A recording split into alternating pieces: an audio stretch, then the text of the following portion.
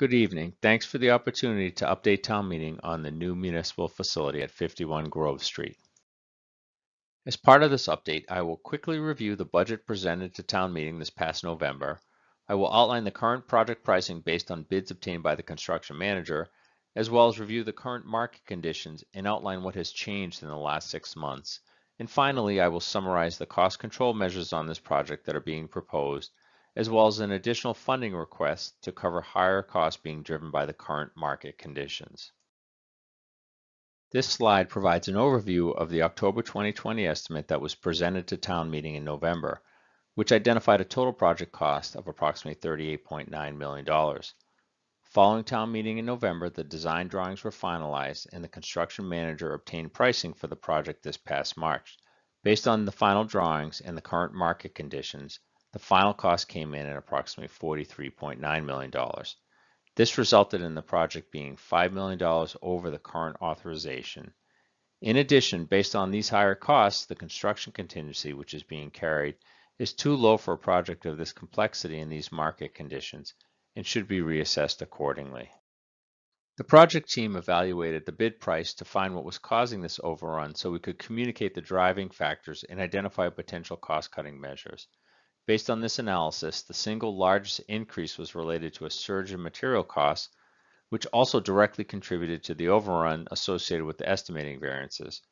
What I would like to do at this point is briefly discuss these material cost increases and how they are impacting this project.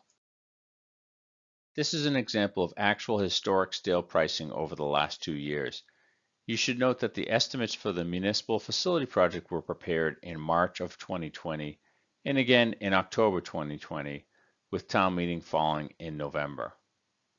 As you can see from the graph, the steel prices generally remained flat during the time that the estimates were being prepared for the project. But as was mentioned earlier, as the economy began reopening, the demand for construction material increased exponentially, and as a result, so did the cost of steel as shown here. This spike began soon after town meeting in November and resulted in a 30 to 35% increase in just a few short months. We found that this trend was consistent across most construction material markets.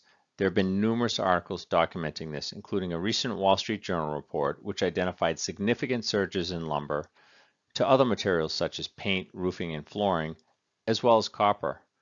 For the answer to why the construction market is seeing these surges, the answers were consistent, including factory production had dropped significantly in 2020 due to the pandemic. They are still not running at capacity, and there continues to be supply chain hiccups across the country. And according to the Associated General Contractors of America, the AGC, the short answer for the cause of these surges is the pandemic. In fact, the Associated General Contractors recently issued a rare construction inflation alert to contractors and owners alike. As shown by this graph, beginning in November of 2020, there's been a steep incline in price changes for steel, copper, brass, lumber, and diesel fuel, which all have a significant impact on projects such as the new municipal facility. Working closely with the project team, we identified cost control measures that we determined would not result in any impact to the original scope or the operational intent of the project. These cost-saving measures included, among others, reducing the number of bollards on site, to changing the construction type for the salt shed, to eliminating several of the program evolution items such as the snow melt system, roof monitor, and small mezzanine. We reviewed each of these with the town and then worked with the construction manager to identify a total savings of approximately $1.8 million. Taking all this information into consideration, the following is the current budget status. As reviewed earlier, the current cost stands at approximately $43.9 million.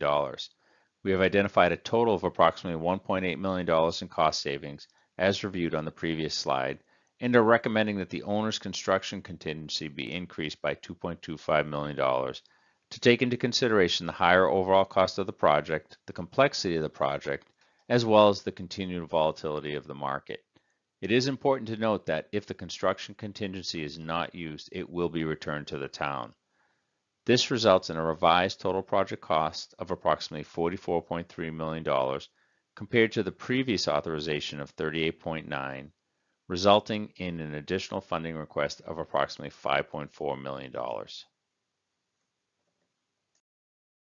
So in closing, to summarize the information that has been presented, the scope has been scrubbed to maximize cost-saving measures.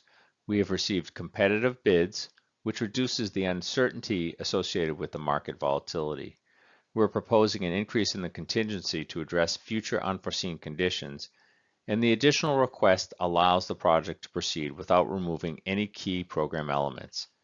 It is also important to note that the cost of waiting could result in significantly higher costs with continued material cost increases, material shortages, and the potential for labor shortages as the federal government introduces stimulus and infrastructure funds into the economy. Thanks again for the opportunity to present this information to you.